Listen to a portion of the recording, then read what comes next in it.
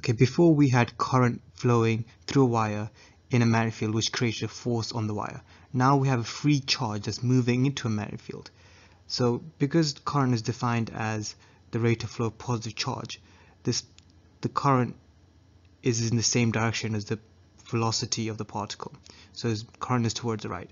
So we can figure out the force on this particle by applying Fleming's left-hand rule. Current towards right, field into the page, we get force upwards. So the particle is going to curve around like this. It's going to go upwards like that. Now the particle is moving towards the top right with a velocity. So therefore the current is also in that direction. So now if you apply Fleming's left-hand rule again, you'll find that the force is now this way. So again it's going to curve around. And you apply Fleming's left-hand rule, you find the force is this way. You can see there's always a force that's at right angle to the velocity of the particle. And this force is always pointing towards the center of some circle. So the magnetic force is providing a centripetal force, causing the charged particle to move in a circular motion. Okay, now we have a negative charge moving towards the right. But the problem with this is current is defined as a flow of positive charge. So in this case, if we wanted the conventional current, it's actually towards the left, is in the opposite direction to which an electron is moving. So if we apply Fleming's left-hand rule, taking current to be towards the left, field into the page, we'll find that the force on the particle that's moved into this field, if it's moving that way, the force is going to be downwards. So it's going to curve around like this.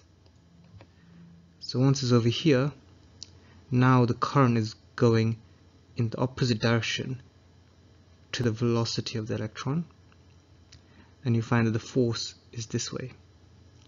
Again, it's going to curve around, keep going around with the force towards the center of the circle,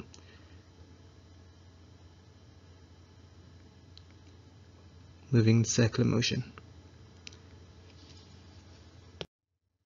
Okay, now determine if the charge of the particle is positive or negative. So in this question we have charged particle going into the field, so that we know the field, the first finger should be pointing into the field. Now the next question is, well, if it's moving towards the right, there must be a centripetal force. Let's take this point here towards the center of the field there, center of the circle. So if we point our first finger into the field and our thumb towards the right, we find that the current is actually in the opposite direction to the motion. So the particle is going that way, but the current is going that way. Now that must mean that this particle is negative. So it's negative charge, possibly an electron or something like that.